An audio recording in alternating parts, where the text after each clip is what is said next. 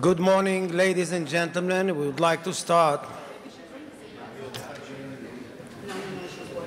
Good morning, ladies and gentlemen. I am Professor Rabi. I'm the director of the Moshe Dayan Center for Middle Eastern Studies, Tel Aviv University. I would like to express my pleasure and gratitude for you all coming to Tel Aviv University and this forum. As always, the Gandel Symposium is dedicated to the analysis of what we call the current affairs of the Middle East. We can say definitely that this year has been a tumultuous one. What we have in the region is a series of upheavals all over the Arab fold. We always say we don't know what we're going to end up with, but we are not going back to square one. This is the 21st century. There are some themes, and I would say tools, that should be used from now on, different from those which were used by us in the 20th century. I would like to share with you some of the thoughts my colleagues and me do have here in Tel Aviv University while trying to update our research and teaching agenda in front of this ever-changing region. And then I'll introduce our distinguished guests, and we'll have, I guess, a fascinating discussion about what's going on in the Middle East. What we can say about the current situation in the Middle East is that we are in the midst of a very convoluted process. One cannot, I would say, foster the future vision of the region. We don't know what we're going to end up with, as I said before. But since we are in the middle of 2012, I think it's high time for us to glean some insights and tools with which to better analyze the region. We do say some things, and we are being equipped with some new insights with regard to what we call the political culture or the political climate. Barriers of fear collapsed in the region. We do see that day by day in Syria, in Hamas, in Hama, people do ask time and again about the politics of survival of Bashar al-Assad. I think that the most important thing is the people in Syria who keep going on and on, challenging the regime. And we know that this is just the beginning of a real upheaval and change here. And we do say that the political formula of the region is going to be changed because people are going through kind of psychological revolution with barrier of fears being collapsed. Who is going to take the lead? That's another thing we cannot ignore while looking at what's going on in Tunisia, in Egypt, and so forth. It seems that Islamists are coming to the fore, taking the lead.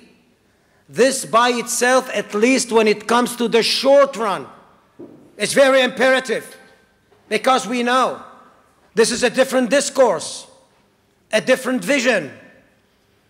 And we have to make sure, while trying to map the new forces in Egypt or Tunisia, to better understand what Salafis are, what do they have in mind, Muslim brothers and others. We won't have the one and only anymore. In the 20th century, we used to say, Al-Assad family is Syria. We even depicted that as the Kardakha gang. Or Saddam Hussein in Iraq. Mubarak, Egypt, Gaddafi, Libya. It was pretty easy for us to analyze the then region because we were focusing on this wide gallery of one-man show, so to speak. We won't have that anymore.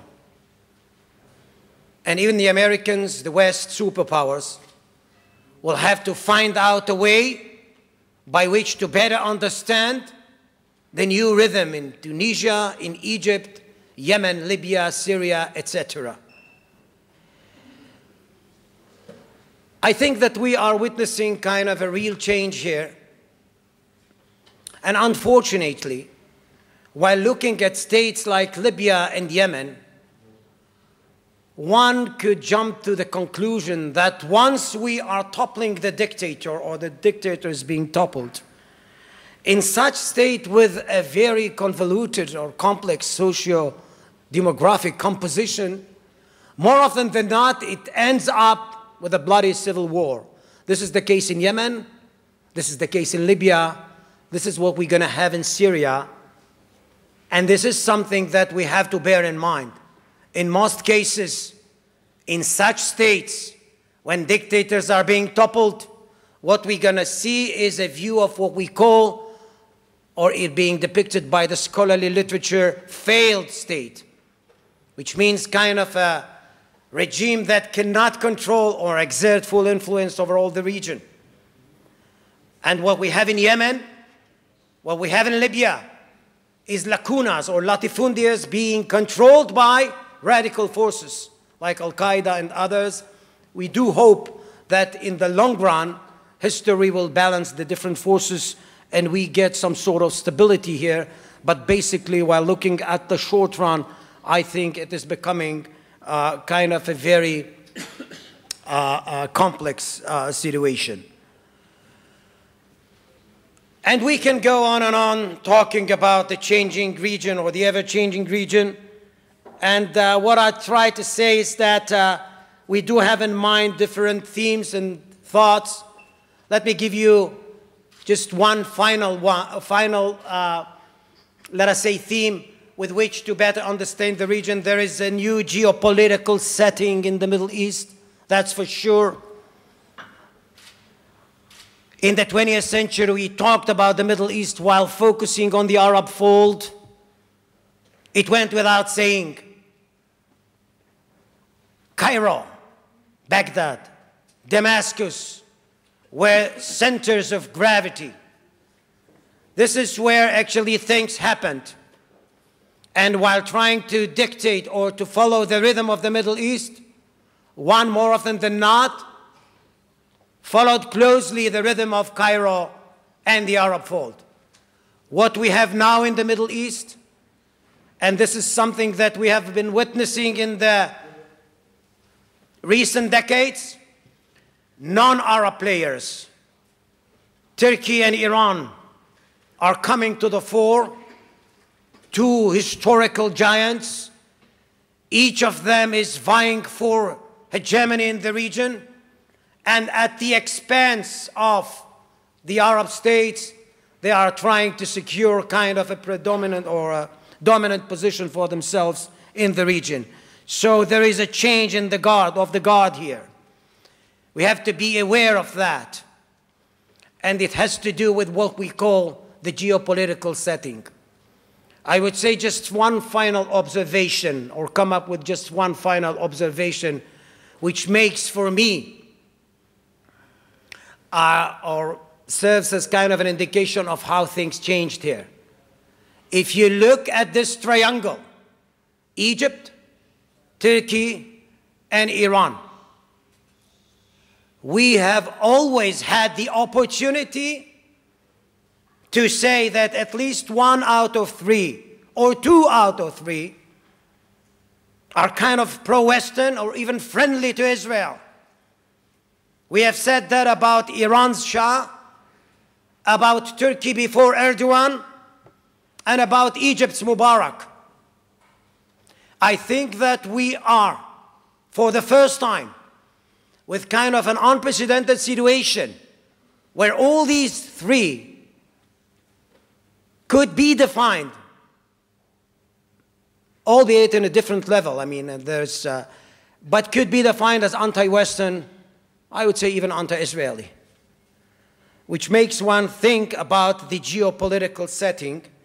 And we do hope that, as I said before, in the long run, those youth who initiated the revolutions will come to the fore and will balance what we call the new different ball game we have in the Arab fold in the Middle East.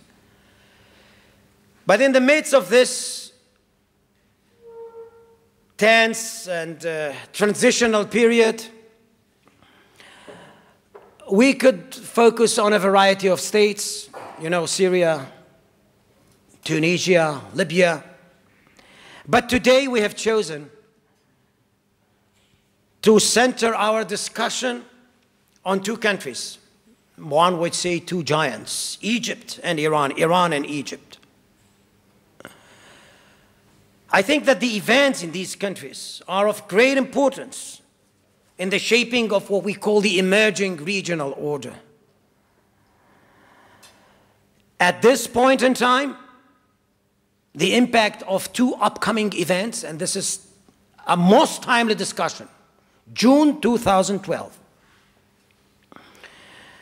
The impact of two upcoming events, the first of which is the second round of the presidential elections in Egypt on June 16th and 17th this month, and immediately after that, 18th and 19th, the next round of nuclear talks between world powers and Iran in Moscow. I think that the results of these meetings, election runoff, would be of great importance to the future of the region. Both Egypt and Iran, as I said before, I mean, historically speaking, been influential regional actors whose policies and positions were pretty important for all means and purposes in the Middle East. This is also true of today, when in Egypt we are trying to get kind of an idea of what kind of Egypt we're gonna have. We have two candidates, Morsi, who represents the Muslim Brothers, Shafiq, a remnant of the Ansur regime, and we'll wait and see what Egypt is going to come up with. The other leg of our discussion, one would say the most important one, is Iran with a nuclear file, getting closer to Moscow in something or kind of a meeting which seems to be of a crucial importance. And we try to address these two issues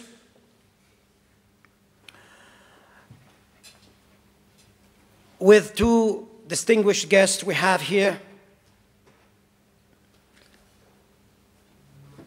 We will start with Iran, and the former head of the Mossad, Mr. Meir Dayan, is with us to discuss the issue.